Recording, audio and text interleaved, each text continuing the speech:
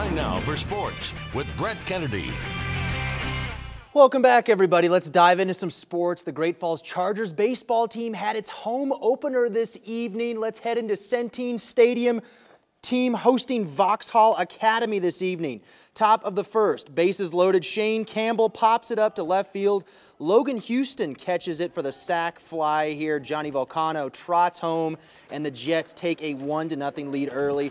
Bottom of the inning, awesome name, Andrew Paradise chops it down the third base line. In comes Derek Spring to score, and we're all knotted at 1. He would not be done. Next inning, Ty Wevers lost this to deep right. He thinks he's got a hit, but like Eddie Money used to say, the Chargers have 2 tickets to paradise. What a ridiculous catch from the senior outfielder. Next inning, Max Grant gets a hold of this pitch, sending it all the way to the wall. Jackson Clement scores, and Vauxhall goes on to spoil the Chargers home opener 7-2.